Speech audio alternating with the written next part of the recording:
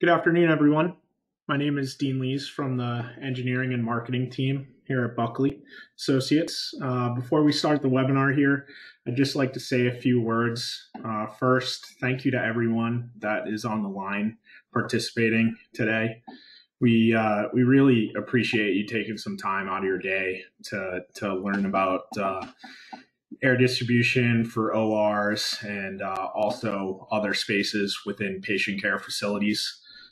It really means a lot to us that you've joined us on the phone here today and virtually. A lot of effort has gone into the planning of these webinars, and the Buckley team. We take the amount of people that sign up for these as a sign that people see the value in the service we're providing here, and we hope that's true for you guys here on today. We really take a lot of pride in providing educational opportunities to the engineering contractor community within the Northeast, even during these times. And I'm really proud that we've been able to find a way to do this virtually and continue educating the community. Chris Geeson is on the phone here today. He's going to be presenting and talking to you all. He has been at Price for 15 years. He has a great wealth of knowledge on the systems that we're going to be talking about today.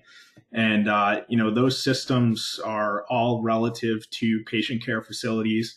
There's going to be a heavy focus on operating rooms. And, between Buckley and Price, I really do feel that we have a great amount of knowledge on these systems, and I'm really excited to share that with you all. It takes a lot to integrate these sealing systems into hospitals, and there's a lot that goes into them.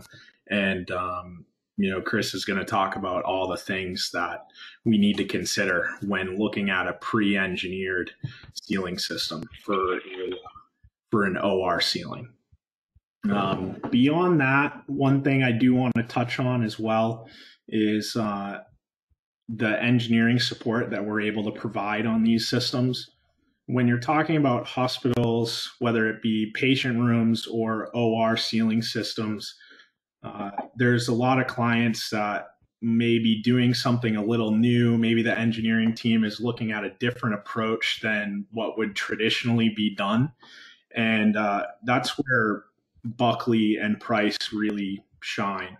We're able to provide full engineering support early on through Price's Research Center North up in Winnipeg.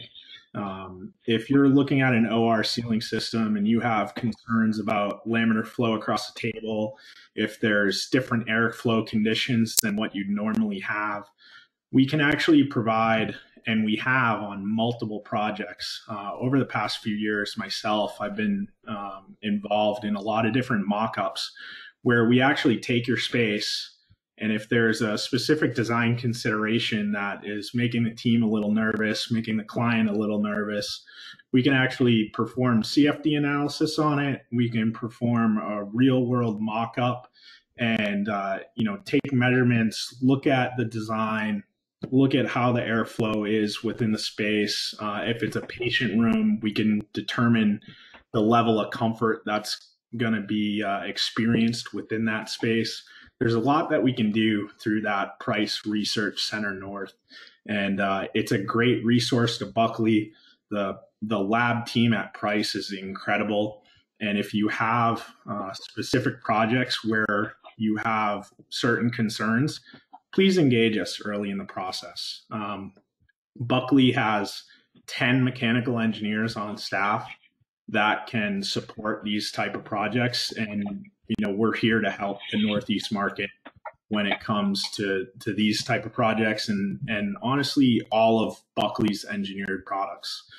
So if you have any applications that you're needing help on, please let us know.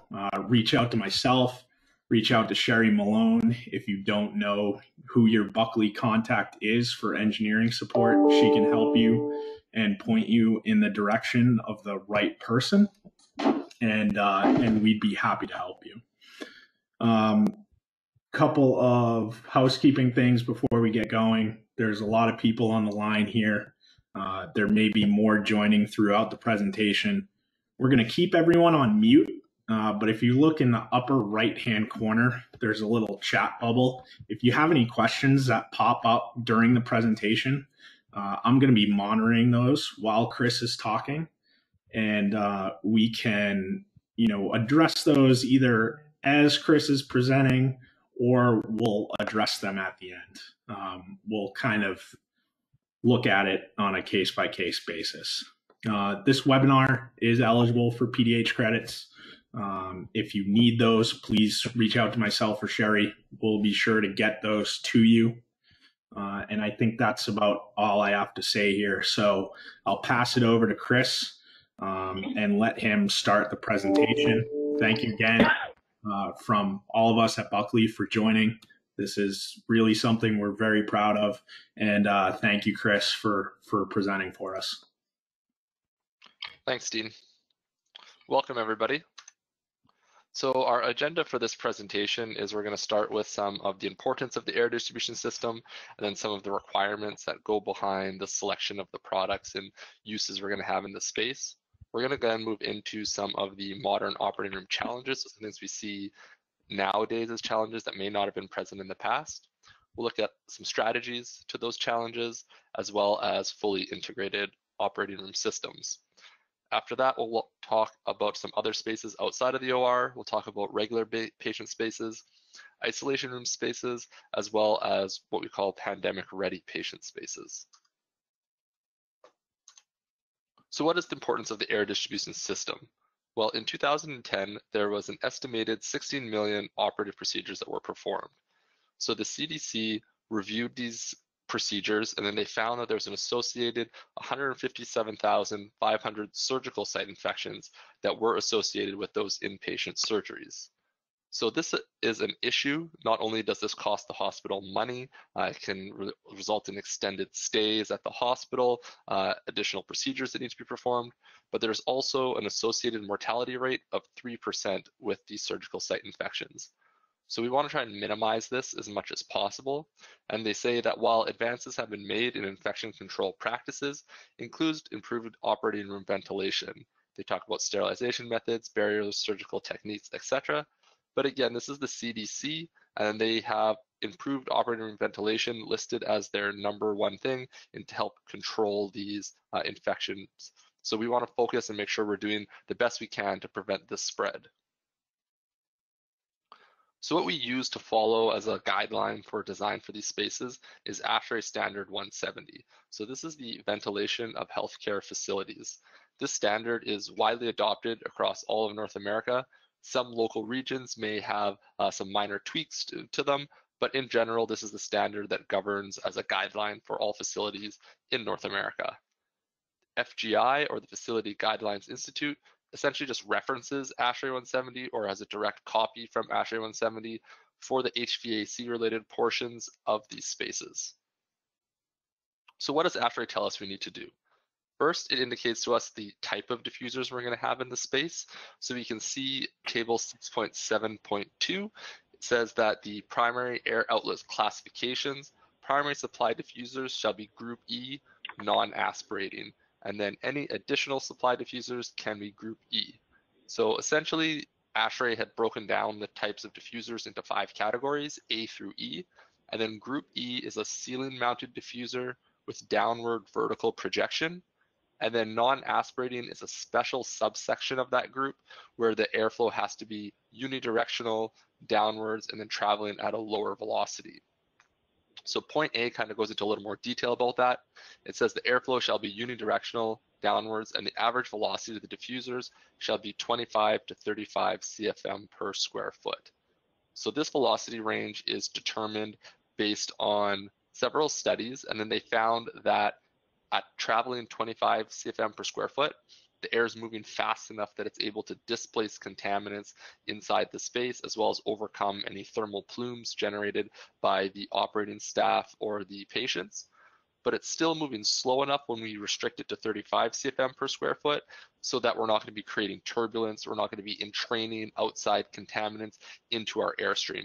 because we only want the clean filtered airflow to be what travels over top of the patient that has the open incisions. They also indicate to us the amount of coverage that we need, like where we need to locate our diffusers. So it says the area of the primary supply diffuser array shall extend a minimum of 12 inches beyond the footprint of the surgical table on each side. No more than 30% of the primary supply diffuser array shall be used for non-diffusers. So essentially we're taking a table, for example, maybe we have a 6 foot by 2 foot table. We have to add a 1 foot perimeter all along the outside of that. So now it becomes an 8 foot by 4 foot area. Of this area, 70% of it, or it says 30% can be used for non-diffusers, which means 70% of it has to be supply diffusers. So that kind of tells us where we need to locate them and how we have to position them within the space. It also indicates to us the type of pressurization. So we need to have positive pressure environment with a minimum of 0.01 inches. We have to have a minimum of 20 air changes per hour in the space. 4 of those air changes have to be outdoor air, and typically a relative humidity between 20 and 60%. They also talk about the filtration requirements. So we have to have 2 levels of filtration in our airflow before it hits the operating space. The first one needs to be upstream of any coils and has to be a minimum of a MERV 7. This is typically like a pre-filter on your air handling unit, something along those lines. And then you need a secondary filter bank that needs to be downstream of any wet coils and fans and has to be a minimum of a MERV 14. Quite often, HEPA filters are also used as terminal filters for these applications, but the standard currently has the minimum as a MERV 14. Final thing I'll touch on regarding the ASHRAE standards is that the ability for the products to be cleanable is very important for the application. So it says surfaces of air distribution devices shall be suitable for cleaning, and that these devices shall be designed and installed to allow for internal cleaning. So we need to be able to remove the face of the units, gain access to the interior, ensure that we're able to fully sterilize and clean the products that we put into these spaces. So there's 2 main design styles that are used in this type of space. The first one is a full laminar flow array system. This can be done with either individual laminar flow diffusers, a common plenum system, or an integrated system. We'll touch on all those as we go through this. And then the other is using an air curtain system. So for a laminar flow system, essentially what we're doing in this design is we need to meet that 70% table coverage we talked about under ASHRAE. However, if we have additional airflow we need to supply to the space to meet our air change rate requirement, we just add on additional laminar flow diffusers, increase the area of that laminar flow array until we have enough diffusers that we can supply the total required airflow to that zone. So we're essentially creating a large zone of clean air directly over top of where our patient's going to be located. And then we're going to have low-level returns in the space that's going to be exhausting that airflow out of the space. So here's a quick little video here showing what the laminar airflow pattern looks like. It's very slow-moving airflow centered over top of the table, washing over top of that patient, and as well as the nursing staff or doctors in that zone. So if we take a look above the ceiling here, this would probably be a fairly large space just due to the number of diffusers shown here. But the idea remains the same, that we're going to have those diffusers centered over top of the table. We're going to have a light ring perimeter along the outside of that to provide illumination to the space. We're going to have panels in there that allow either access above the ceiling or for penetrations for sprinklers, equipment booms, med gas lines, anything of that sort. And then quite often there'll be a hard ceiling that goes to the perimeter of the space. So some of the benefits of using a laminar airflow design is that it's a very widely accepted design. So there's been tons of supporting research. This type of design has been around for a long period of time. So it's been tested, it's been tried and true, so to speak. So it does have a slightly larger footprint because we are adding on additional diffusers in order to meet our air change rate requirement. However, that can be beneficial in a lot of spaces as well. For example, if you have a table that is able to rotate or move within that space, we still want to be able to ensure we're getting that 70% coverage. So having a larger footprint helps us meet those requirements. And it does allow us to have the option for integrated HEPA filters. So we can have those terminal room side HEPA filters installed directly into the laminar flow diffusers. So speaking of HEPA filters installed into those diffusers, how these work is they use what's called a room side replaceable gel seal design. So on the plenum housing itself, they have what is called a knife edge, essentially a flanged portion of the plenum housing. And then on the filter, it has a channel that's filled with gel, as we can see in the image on the bottom left-hand side there. So this gel, or the knife edge on the plenum, basically penetrates into that gel when we install the filter. That gel seals around that knife edge, and then that prevents any air from bypassing our filter, making sure that all the air is getting cleaned before it enters into the space. So some of the reasons people have started kind of shifting towards these room side replaceable HEPA filters versus doing a duct or a filter branch in the ductwork is that it can eliminate some concerns of any upstream duct cleanliness. For example, if you have your filter bank directly after your VAV system or your fan coil, and then that splits off into multiple branches to feed maybe a couple different operating spaces, the issue is if there's any sources of contaminant in that ductwork after it passes that filter, we have nothing cleaning that airflow before it hits the operating room. Whereas with the room side filters, we know that as soon as that air passes through the filter, it's going directly into our space, so we don't have any concerns that it can be picking up contaminants along the way. It does also lead to a slightly lower pressure drop on your overall system. Because you're spreading that filter area out over a larger area, you don't have as much high airflow passing through each one of these filters, which creates a lower pressure drop on your air handler.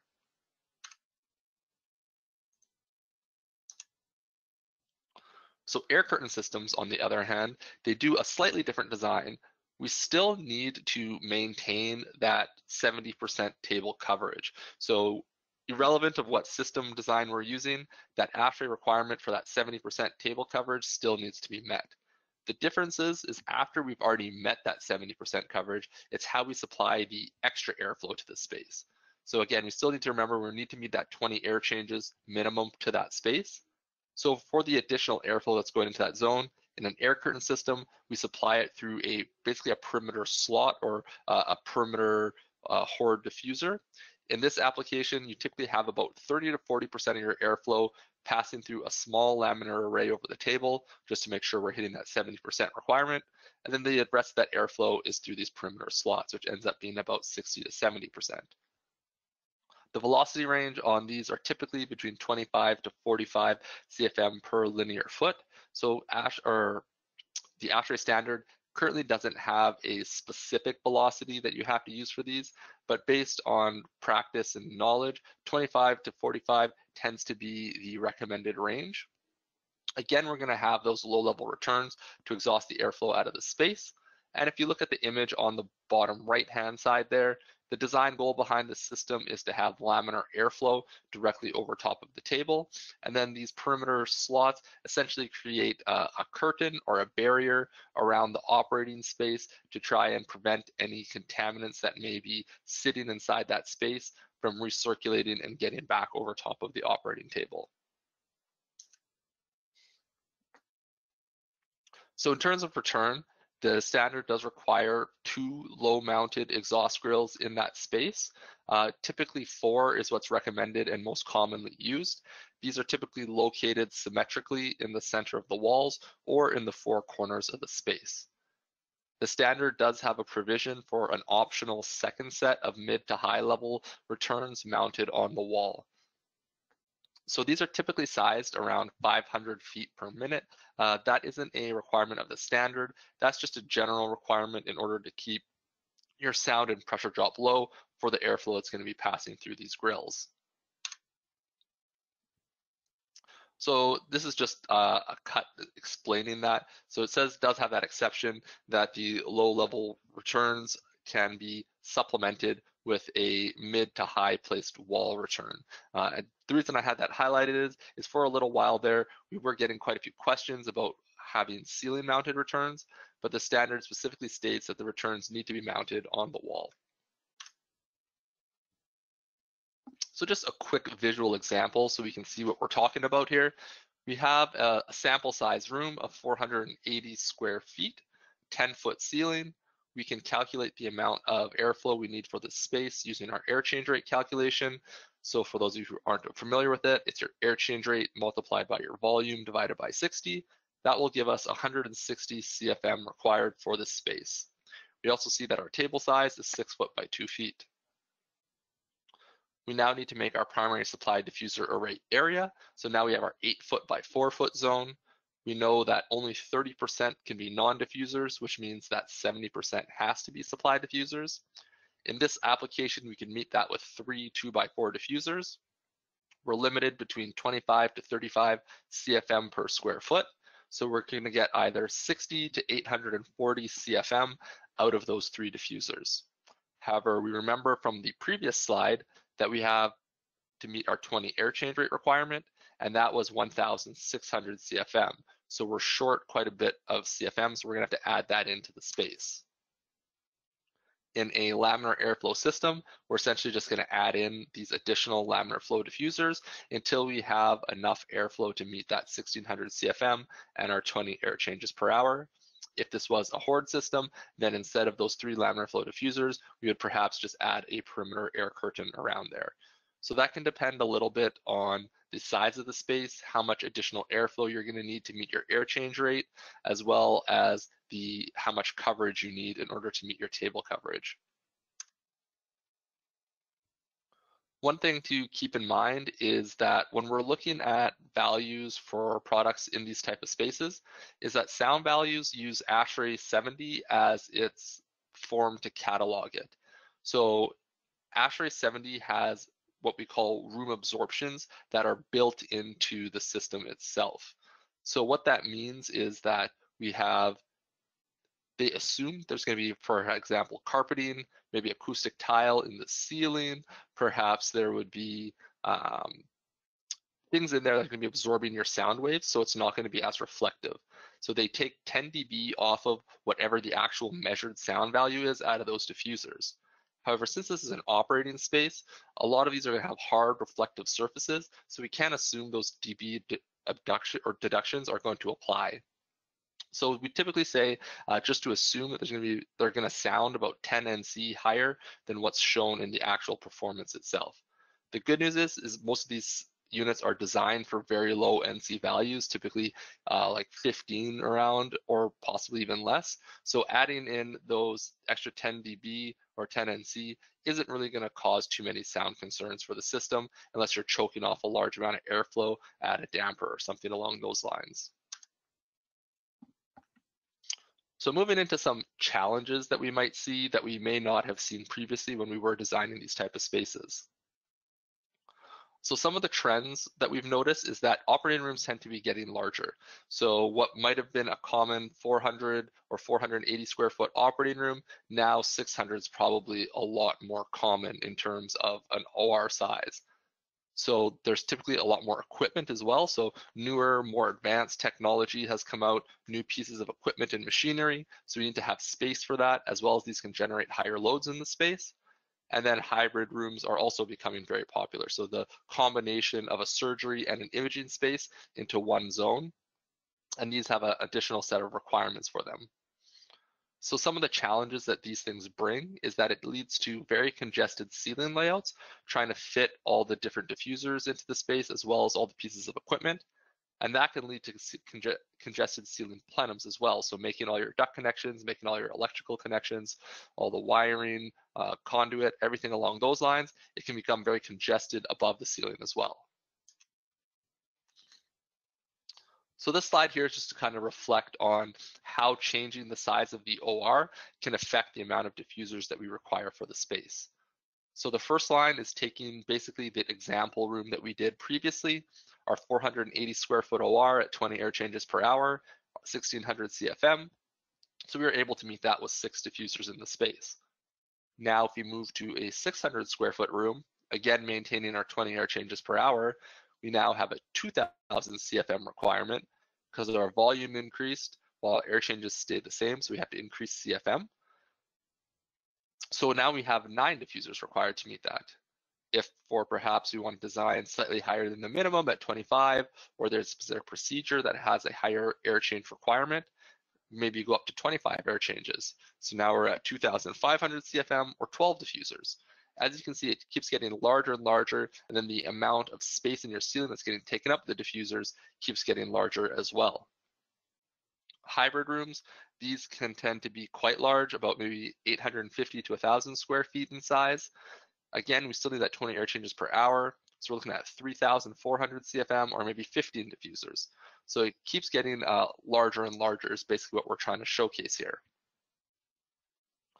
Hybrid rooms, interventional radiology, catheterization labs, EP labs, these all have an additional challenge in that they quite often will have unistrut and rails in the spaces as well. So these pieces of imaging equipment, they typically have to have the structural support from unistrut, and then they'll often have a rail or something that will allow them to move or facilitate movement of a C-arm. So this restricts where we can place diffusers in our layout, and then that can become a challenge in terms of our design as well. So this image here is just showing to us just how congested some of these spaces can get once you have your diffusers, your ceiling grid, imaging equipment, equipment rails, unistrut, lighting, light booms, sprinklers, med gas lines, security cameras, speakers. There's quite a bit of equipment that's going into that ceiling. So that's that congestion that we're talking about. So it's nice to have or to know about some of the challenges, but what's even better is to know how we can handle them and some strategies. So one major shift is the type of ceiling that's being used in that space. So we need to maintain room pressure. We have to have that positive 0.01 inches to meet our ASHRAE standard. And then in the past, this was typically done using what's called a monolithic ceiling, so a hard ceiling. It prevented any type of air from bypassing through that ceiling space. FGI essentially had a requirement for that, but they did amend that to allow the use of what we call mechanical grid systems. So these would be prefabricated grid style systems, and they're able to be used so long as they're either gasketed or caulked.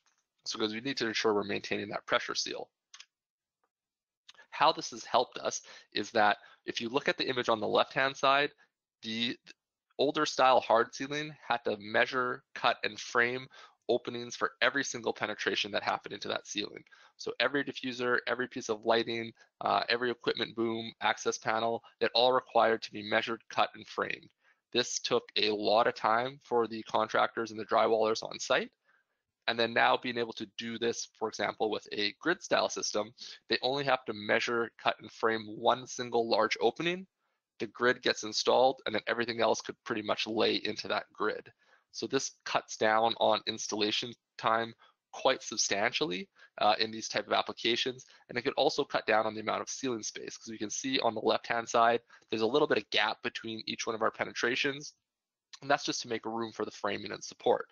Because the grid system itself is going to be supported typically from hanger wire or gripple wire, we could put everything tighter together, which takes up less space as well as gives a more aesthetic look. These systems can come either individual pieces of T, or they can come as prefabricated sections as we see here. So this is again trying to reduce the amount of installation time on site as opposed to having to build out your whole ceiling. You're going to have prefabricated sections that are just going to fasten together on site to again cut down on that installation time. Access above the ceiling is also important for any type of maintenance work that you're going to be doing in that space. Before, we had to designate and specify specific access doors into that zone. Now with a lot of these newer systems, we can use basically what we call a patented access clip. So it allows any panel in your ceiling to be used as an access panel. So you don't need to specify a specific access panel. Anywhere that is a panel in your space can be used to gain access above the ceiling. Here's just a picture of what those look like installed into a space.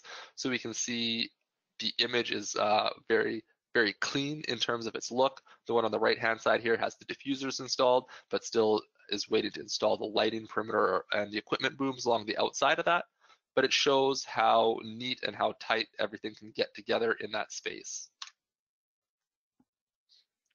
So if we want to take this a step further, especially if we look back at that image that we just saw, there's quite a bit of diffusers installed in that right-hand image, and then we would have to duct each one of these diffusers individually. So what we've done is we've come up with what's called a common plenum design system, which essentially allows the air to transfer from one diffuser to the next without having its own individual duct connection.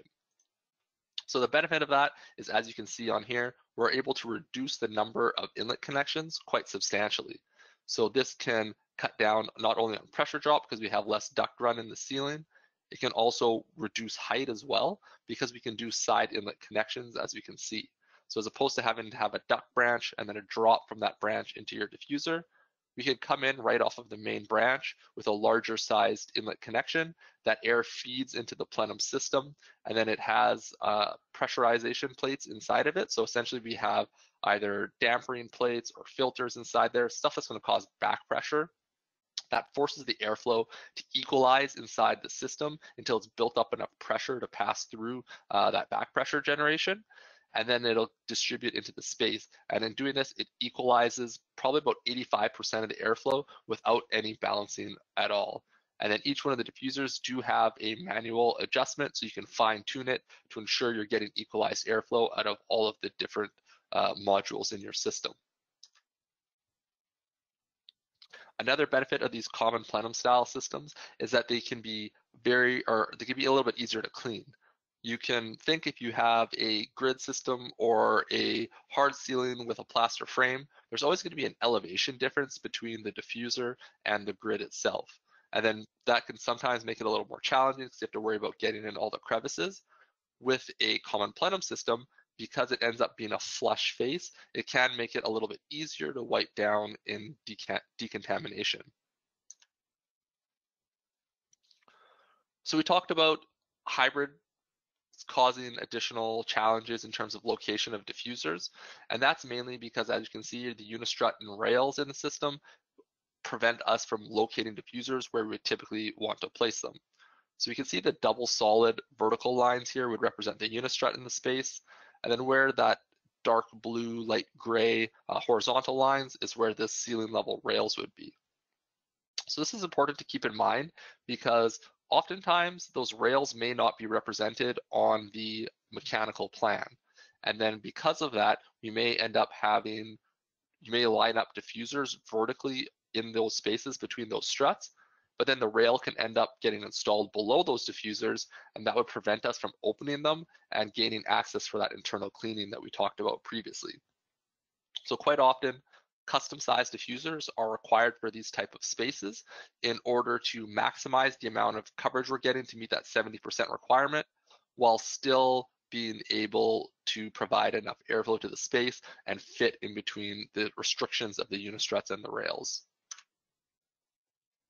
So just an example of what we want to try and avoid, we don't want to have those ceiling level rails installed directly over top of the faces of the diffusers that prevent us from gaining access to the interior. So in order to complete a seal, if we do have these unistruts installed into our spaces, we can provide what's called the closure strip to those. So that allows it to seal that unistrut off from the ceiling plenum so you don't have air bypass between the interstitial space and your operating zone. And it also provides an aesthetic finish to it so that from the room side, everything looks like consistent. This is just to show that these rooms can get fairly complex. So the spacing between the unistruts, the spacing between the rails isn't always consistent. So you're probably not going to be able to fit standard sized diffusers in between those. And this is where those custom sized diffusers really show or really shine and allow you to meet your ASHRAE requirements.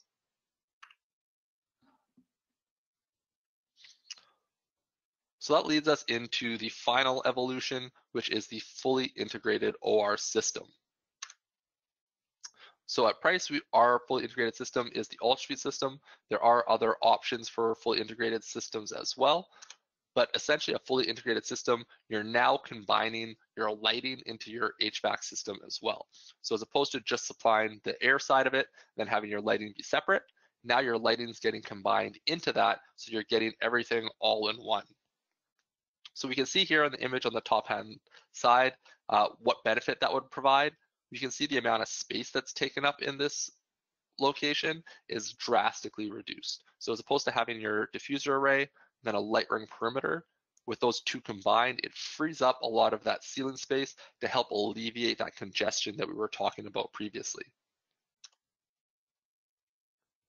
Another main benefit of this style of system is that we can use it to get lighting directly over top of the table.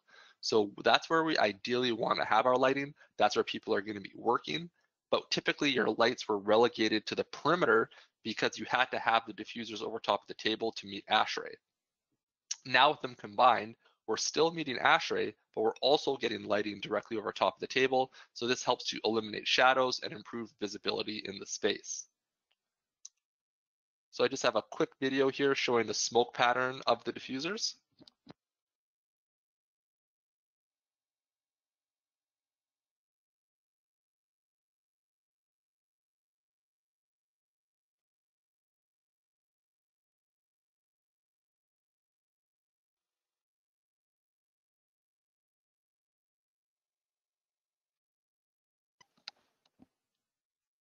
So we can see that even though the system is providing lighting, it's also providing airflow to the space as well. All the systems are CFD verified, so we have done quite a bit of testing into it, and we can also do CFD analysis for job-specific sites as well. So just an example of that, we had one where they were looking at sources of contamination in their OR, and they wanted to see if any of those contaminations would recirculate back over top of the operating room table. And then we showed that using the Ultra Suite, none of that contamination ended up recirculating back over top of the OR table. Using the Ultra Suite, it's able to take advantage of all the benefits that we talked about for those common plenum systems. So we still have that low profile. We can get down to 12 inches in height. It still has that reduced inlet connection, as well as the side inlet availability to connect into that system itself. We can use these with hybrid style spaces as well. So they can be spaced between the unit strut. So even though in a general layout, the units would end up butting up end to end, if there is unit strut, we can space it out and then use a manifolded connection on the back side of it to still allow that air to pass between each one of the modules. So with these systems, they're designed to meet 300 foot candles at the operating room table. We do provide photometric IES files. So essentially you can take these files, plug them into a lighting software, and that'll give you light levels within the space. We also have a full design team available. So if you don't have access to any of this type of software, we can provide you the light levels of what a system layout would look like, given we have the layout of your space. The lighting itself is very high profile or high quality, so it is rated for L80 over 60,000. Essentially, that means it'll maintain greater than 80% of its original brightness for over 60,000 hours of operation. It's also IP67 rated, which makes it impervious to both dust and liquids, so that's very beneficial when we're talking about cleaning. We don't have to worry about any of the cleaning solutions getting inside, damaging the lighting, because it's IP67 rated. We also have what are called remote mounted driver cabinets. So essentially, most lighting systems will have the drivers on the backside of the light itself. And in most applications, that's fine. However, with an operating space, if you want to do any type of maintenance to those, you're going to have to go up into your ceiling. And then when you do that, you create a pathway for contaminants between the plenum and the OR. So that means you're going to have to re-sterilize the entire operating suite after you've opened up those access panels. So what we're able to do is we're able to mount these drivers actually outside the OR, either in an equipment closet or somewhere, or an equipment corridor, and then it allows maintenance to be done without actually disrupting what's going on in the operating space. So just a quick schematic of what that might look like. You have the operating room with the Ultra Suite system installed over top of it, and then you have low voltage connections between the remote driver cabinet and the Ultra Suite system itself, and then that can be installed in an equipment closet or corridor, which allows them to do maintenance without disrupting what's happening in the OR space. So with the systems themselves, you want to make sure you have good light in the space. So it has to have very high efficiency lighting and high performance lighting. So how we rate those are color rendering index, or CRI. Essentially, if you're outside, you're looking at something in a nice sunlight, that's a CRI of 100. And then you want to get as close to 100 as possible to represent what things would look like in true daylight. So for operating spaces, typically they recommend 85 plus. We do offer 90 CRI rating for our lighting in these spaces, so you can get that high quality lighting. There are also different selectable color temperatures, so a range between 2,500 and 6,100. Your two most common ones will be 5,100 Kelvin and about 4,300 Kelvin.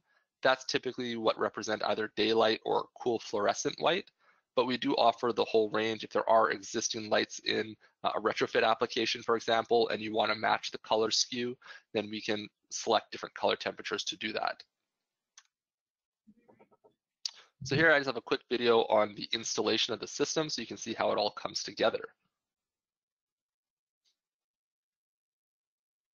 So here we can see just installing some of the supports, which is just threaded rod.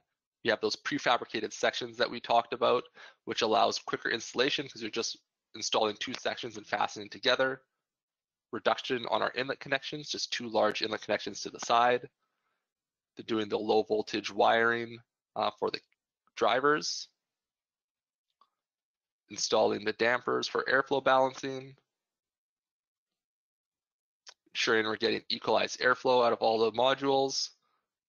And then installing the faces.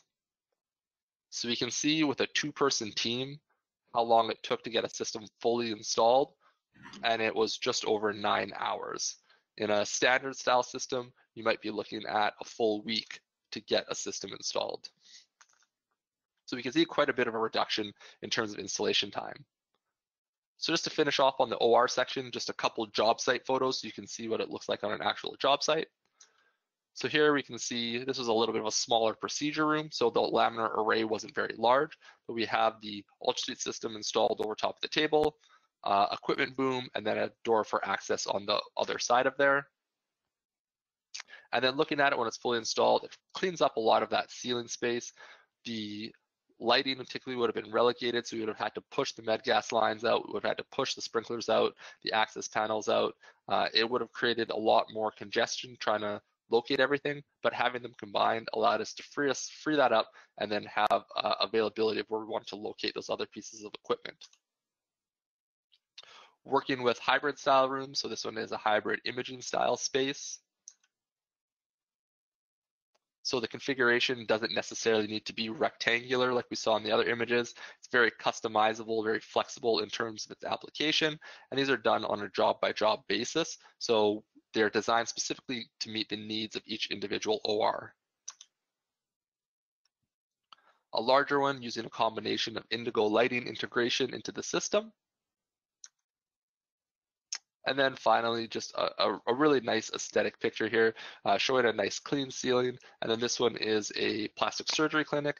As you can tell, it's probably not a typical OR, just due to the large windows installed in the space. Hey, Chris, real quick before we move on, there's just a few questions here relative to the UltraSuite that I'd like to address. Sure. The first of which, does the use of UltraSuite preclude the use of terminal mounted filtration?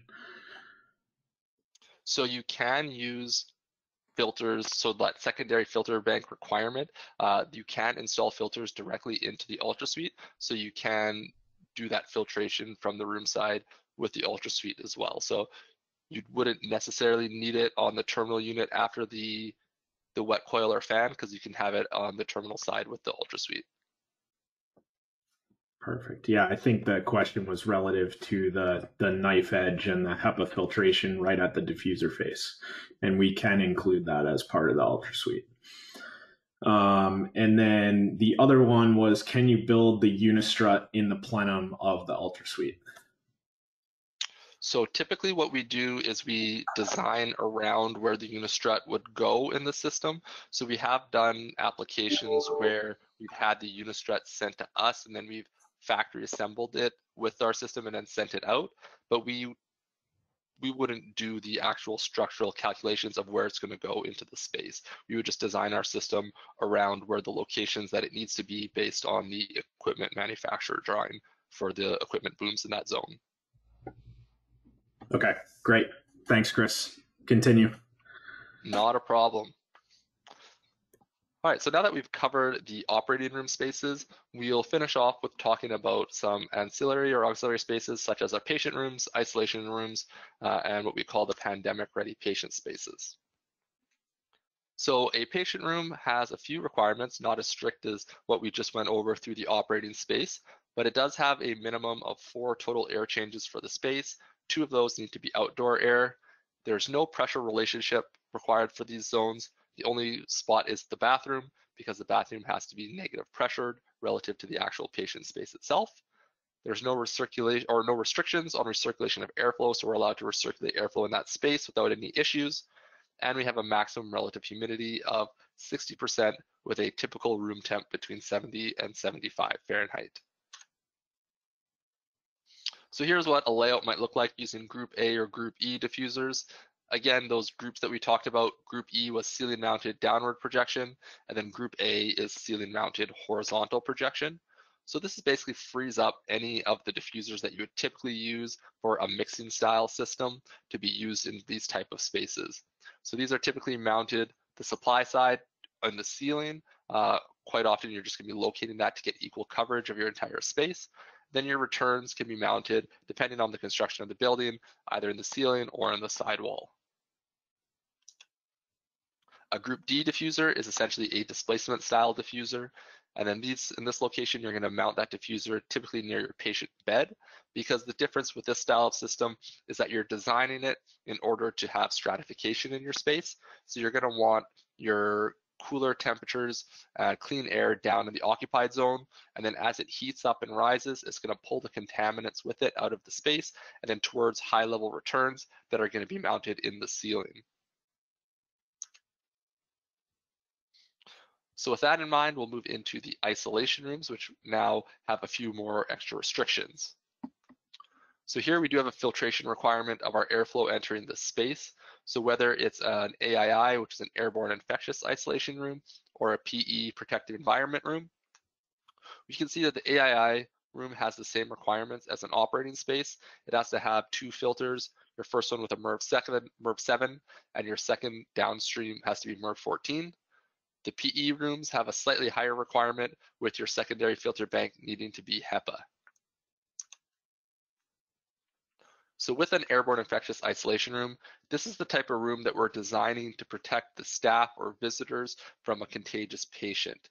So this is typically if the patient has perhaps maybe tuberculosis or some sort of airborne transmissible contaminant, then we want to put them into an airborne infectious isolation room to try and prevent any of the doctors or nursing staff from contracting what the patient has. So in this location, we want to install our supply diffusers closer to the entranceway into the space, so by the entrance door. And then we want to have the return diffusers by the patient bed, by the patient head, or directly above the patient if there's no room to locate it there.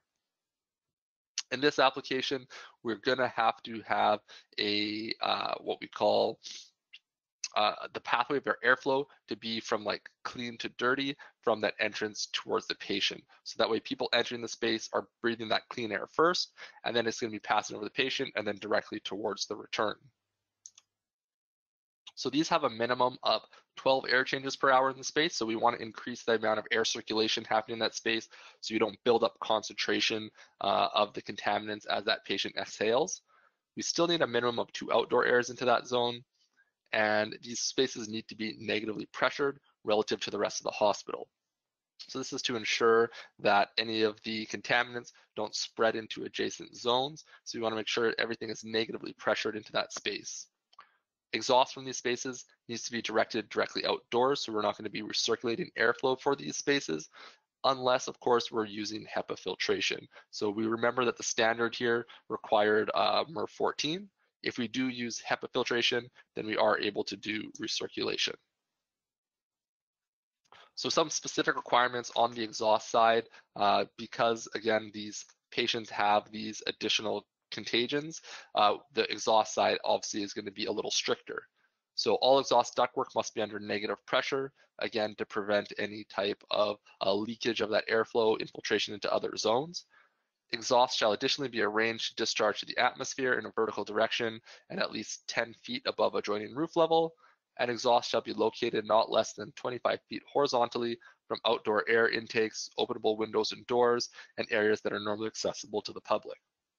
So these 2 points here are referring to, we don't want people that are on the roof working on maintenance equipment or someone that might be outside a window to be able to breathe in the exhaust from this room. So that's just saying that they want that discharge 10 feet above the roof level or 25 feet out horizontally. We just don't want anyone breathing in this air secondhand.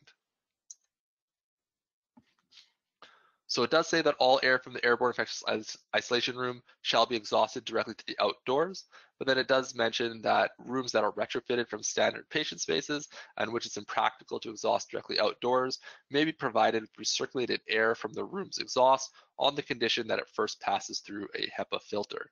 So that additional level of filtration by stepping it up to that HEPA filter allows us to do that recirculation. Protective environments, on the other hand, are essentially designed the inverse of the airborne infectious isolation room. So this is for a patient that is immunocompromised, so they're more susceptible to picking up viruses or bacteria in the space. So here we want to have our clean air now directly over top of our patient first, and then have the return closer to the entrance to the space. Here it does require group E non-aspirating, so that requires laminar airflow, and it should be located again above that patient bed. Because the patient doesn't have any additional contagions, we're not worried about the doctors or nursing staff picking up what the patient has. We're just more concerned about the patient catching something from the staff or visitors entering the space. So again, we have a 12 air change per hour requirement, with 2 of which being outdoor air. This room is now positively pressured, so we don't want any contaminants from any adjacent spaces infiltrating into our zone, so we want to make sure we're maintaining positive pressure. It does say that recirculation HEPAs shall be permitted to increase equivalent room air changes per hour, and that protective environment rooms can be used as a standard patient room if we don't have anyone that requires that specific care. So instead of keeping the room empty, you can put a standard patient in there until someone comes in that requires the protective environment isolation space. So now what if we run into a space where our patient is both contagious as well as highly susceptible to further infection? We can't put them in an airborne infectious isolation room because it's going to be negatively pressured. It's going to be pulling in all that air from outside zones. And we can't put them in a PEE room because then it's going to be positively pressured and it's going to be pushing what he's exhaling out into other spaces. So what we have to do is we have to add an anteroom to the design. So this anteroom essentially creates a barrier between adjacent corridor, the rest of the space, as well as the actual patient room itself. So your anterooms typically positively pressured relative to both the corridor and the actual patient room. So your airflow isn't going to cross paths between the 2 of them. So we can keep them separated while still having a negative pressure room for our patient so that he's not going to be exhaling those contaminants into adjacent zones. Final thing we'll touch on today is what we call the pandemic ready patient rooms.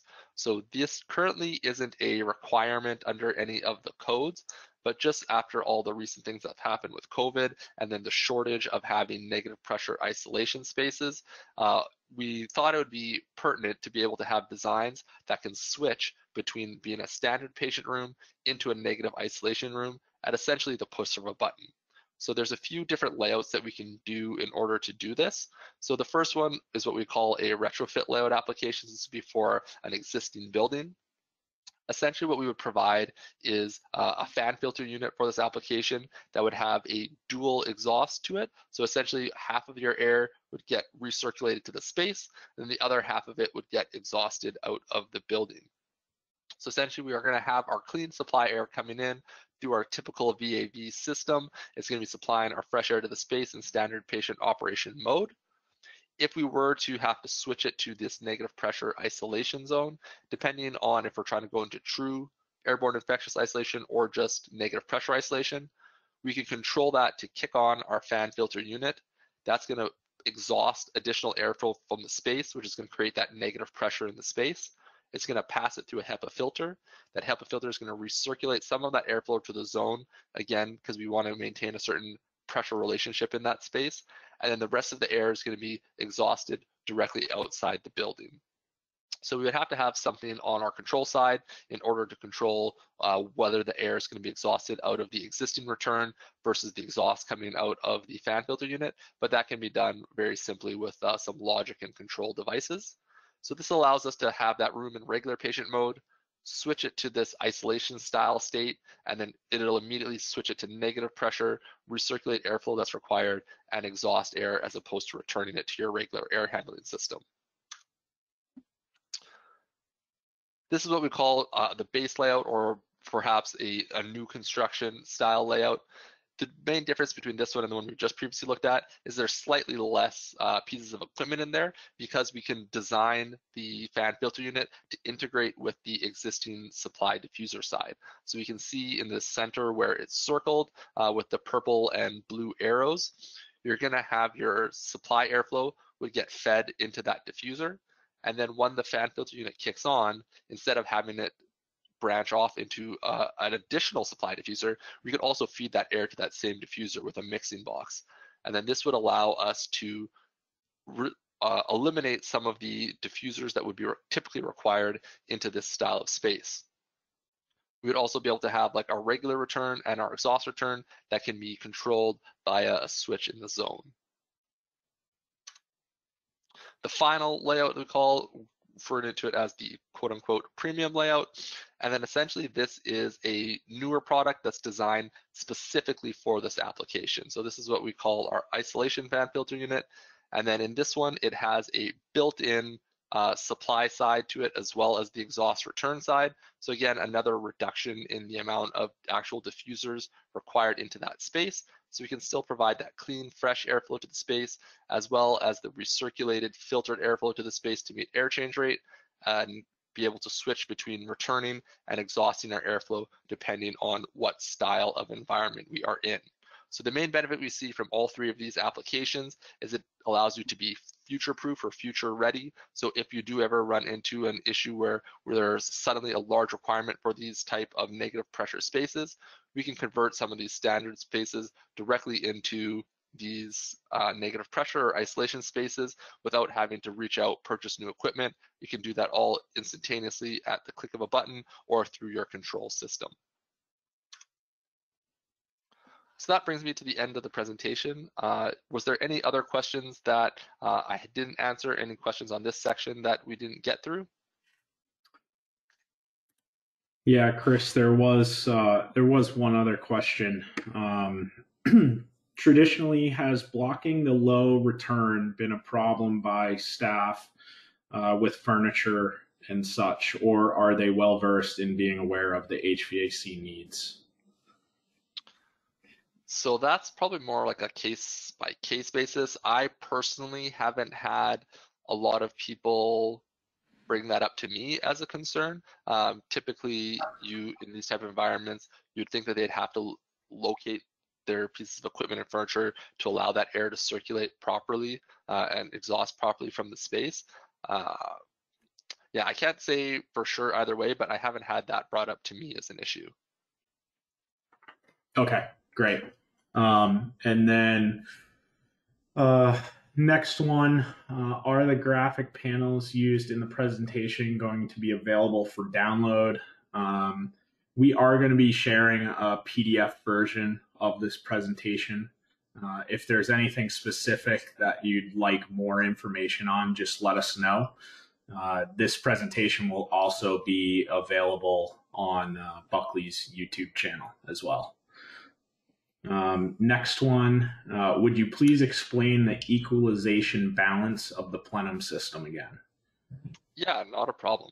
So essentially about 85% of that system gets balanced on its own. And then how it does that is that we limit the velocity of the airflow that's going to be entering the common plenum system, typically to about 500 to 800 feet per minute. So that's typically the range for a pressurized plenum design. And then inside each of the units, they're going to have a baffling system. So there's going to be something in there that's creating back pressure. And then there's also the possibility of having HEPA filters in there as well. So as our airflow enters into the common plenum, it's going to be traveling at this lower velocity. So it's going to want to seek out openings within that plenum. And then it's going to travel into that plenum portion, and it's not going to have enough essentially potential energy to pass through the back pressure that's created by the filters, by the dampers, and then by that baffling plate. So once the air has nowhere else to go, no more open spots in that plenum, as more air is getting pushed into the system, it's going to start to build up in pressure. And then as it does that, it's going to build up and create enough energy that it's going to be able to push through the back pressure that's generated and then into the space. So this forces that air to essentially be everywhere equalized in that plenum before it starts coming out into your operating space. So that's how 85% of that is done on its own. And then the last 15% is done basically with what we call equalization baffles. So on the face of each one of the units, there is a sliding aperture plate. It's essentially two plates that are lined up on top of each other, and they have holes that, as you move the plate, will adjust the size of that opening of the hole. And then you can use that to control how much airflow is coming out of each individual module to ensure that you're getting that equalized airflow across the entire system. Great. Thanks, Chris. I think that was it for questions. In closing, I'd just like to again thank everyone for joining us today. If you have any further questions, if you have people on your team that you think will benefit from this presentation and you'd like to recommend it to them, we are offering another session on Thursday of this week at noon. Please let them know that that's available if you think they'll be interested. If you have any projects that you may be looking to implement some of this technology on and you would like some engineering support, you want to engage the Buckley team, you want to engage Price and get our opinion on things, please don't hesitate to reach out to us. If you don't know who your contact is at Buckley, please reach out to me, reach out to Sherry Malone in our office. We'll get you pointed in the right direction. Again, this is eligible for PDH credits, so for those of you who do need that, please let us know. You can chase that down with Sherry Malone. I'll also be sending up a follow-up email. You can respond to that to let us know. And I think that's about it. So thank you again for everyone involved in putting this together. Thank you for those of you that joined, and thank you, Chris. Not a problem. Thanks, everybody.